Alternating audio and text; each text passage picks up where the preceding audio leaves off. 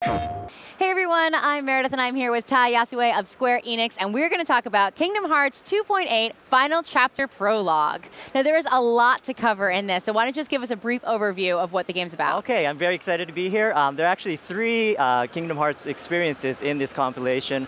First of all, there is Kingdom Hearts 0.2, Be Birthed by Sleep, a fragmentary passage. That involves Aqua, and it's a continuation of her story after Birthed by Sleep. She's sort of trapped in this dark world, and she sort of wants to escape. Shadows and evil creatures are out to get her. The second one is Kingdom Hearts Dream Drop Distance, and this one is it's ported from the 3DS system to PS4 for the first time, where you have Sora traveling in a dream world. And finally, there is the movie, which is called Kingdom Hearts Key back cover, and this is sort of linked to Key Unchained that's available on mobile, and it sort of depicts the backstory of that, and it involves the foretellers. There are foretellers in that story, and you can see it on a cutscene. So let's go back a little bit and tell me what it was like taking a game that was originally on a 3DS and bringing it to the PS4. Okay, well, it was actually, we had to plan things out. We had to change the controls, because obviously 3DS has a touchscreen. So we came up with a list, and we retweaked the game design. We changed it so, for example, the reality shift system, a lot of the battle system, we wanted to make it easier to play on a controller, for example. Also, we had a lot of mini games involving the Dream Eaters. These are creatures that you have as pets. And the mini games we wanted to play on the controller as well. So that was recreated, replanned as well. And I guess one of the big other things is we totally recreated the graphics, obviously the facial expressions, the fingers, everything, her hair. Wow. And also, it moves on 60 frames per second for the first time, I guess. And so the movements are really smooth, I think. So how long have you been working on that? That seems like a lot to cover.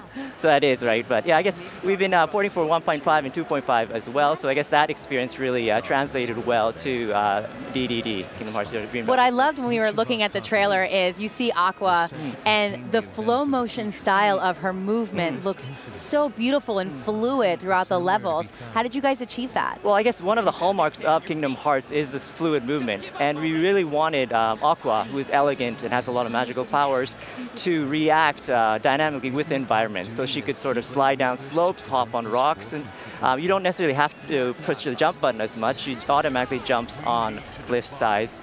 And also, I guess, one of the things we wanted to really push was her magical spells. Aqua's, I guess, hallmark is symbols are, I guess, magic. She's really good at magic. So for we came up with a lot of magical spells, remade them. For example, if you use the Blizzard, it shoots a piece of ice, and you could slide on, slide on a piece of ice. So all the magical spells really react to the environment and really changes the strategy of the game. Now this is actually kind of linking previous stories to future stories. So how do you guys go apart that with making the narrative seem linear? Okay, well, I think there's a deep Kingdom Hearts arc story, I guess, underlying the whole Kingdom Hearts series.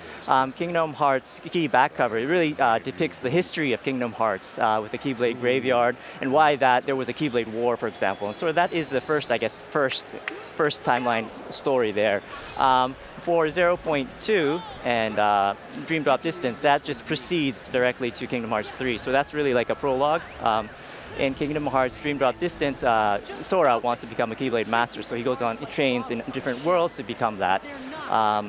And for 0.2, Aqua, who is a very important character in the Kingdom Hearts series, you sort of understand her pain when she's trapped inside this dark world. Now there's a question I'd love to ask, because it kind of drew a lot of attention when she said this part of the, I think it's actually coming up in the trailer that we're looking at. She looks up at the night stars and she says, "Oh, I miss you, my friends." And then we hear the voice of Terra talking with her.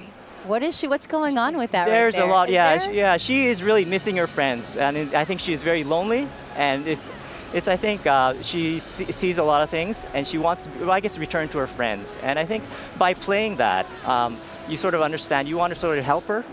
And I think it really here we're looking at it right now. Yeah, I think it gives meaning to the players when they're playing Kingdom Hearts 3, because all these Aqua and all these characters are really connected to Sora, and we really wanted the players to experience her pain and her sadness, so that I guess we want the player to be emotionally involved, right? Yeah, empathize with her situation. That's right. So you actually want to help her get through that. That's awesome. All right, well, we have a release date coming up of December 2016. And we'll stick around with the PlayStation blog and also with Kingdom Hearts and find out more information about that when that's coming to all of us. I hope you look forward to it. I it's will, a great yes. game. Thank you so much for joining us. All right. PlayStation